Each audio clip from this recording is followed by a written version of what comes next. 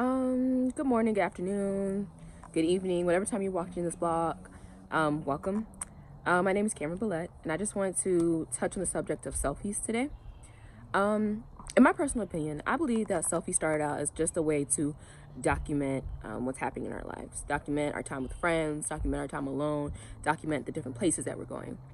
But over time, with the introduction of filters, and just the way that bodies and faces have been presented over social media, I think that selfie culture has turned into a form of narcissism, especially for this generation.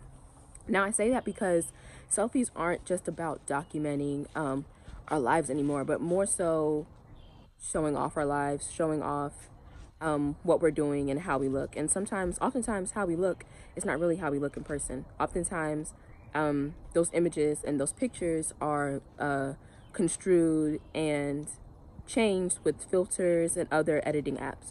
So I do think that selfie culture is a form of narcissism at times.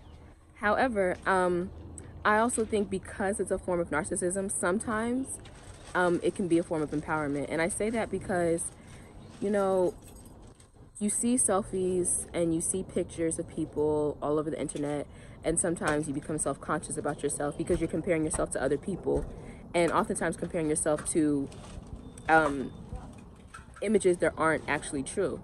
And so I think that sometimes when people do decide to take that stand and post a selfie online, it is a source of empowerment, because it's saying, hey, this is how I look and I'm not ashamed of that. This is how I look, and even though they look like this or they're doing that, this is who I am, and I'm standing in that.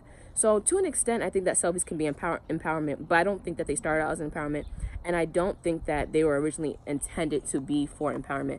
I honestly think that the empowerment comes from the sort of rejection of narcissism. I think the empowerment comes from standing in the way that you look and standing in essentially in your truth and your physical identity, no matter what the world thinks. I actually think it's the opposite of narcissism, but I do think narcissism is the most prevalent and most common tone for selfies. Thank you.